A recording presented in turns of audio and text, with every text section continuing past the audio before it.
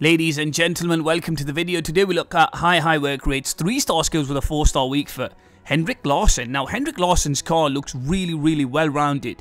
Look at his pace, great, amazing shooting, amazing finishing, really nice dribbling, really nice agility, nice passing, and decent physicality. I mean, not the best, but when it comes to heading, he's very proficient. Now, when it comes to Henrik Larsson, I'm a huge fan of him because of the way he can turn on the ball. Not only does he turn really well, he's a very unique striker. He definitely brings passing and dribbling to the table.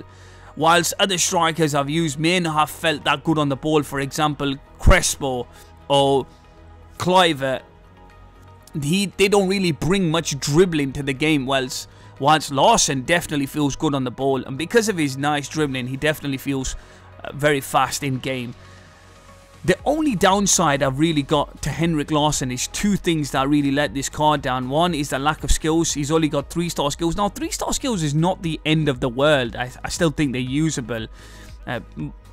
I think that he needs to be coupled with good attack positioning, and I think that then becomes complementary in the sense that he doesn't have skills, but he still gets in the right place, and also he feels really good on the ball, and I think he makes up for the lack of skills. And I think he's quite weak. He's not a very strong striker, and that's why I paired him up with an absolute bull that is Patrick Kluivert. So really, you know, they kind of complemented each other, where one is relatively quite weak, one is very strong, and I just thought there'd be a nice duo.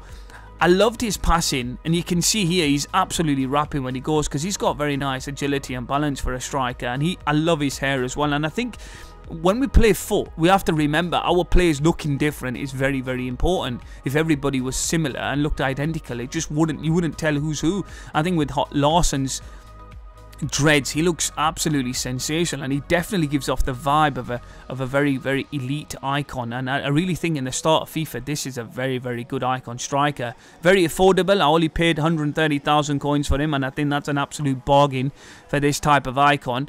He really does bring the finesse shot trait. He brings the chip shot trait like no other. So he can head the ball as well. This is a very well-rounded striker, and I think in the start of the game, this is a very viable option to have as a striker. Loved him to bits. Affordable, quick, very good finishing, can pass really well, good agility, can move on the ball, can dribble really well. There's a lot of boxes he's ticking. Yes, he doesn't have the skills. Yes, he doesn't have the strength. But look, you're only paying you're paying under 150,000 for this card, and I think that just makes it a very good option. So far, I've been very impressed with the icons I've used. His finishing is class. He's got the 4-star weak foot, which is really handy.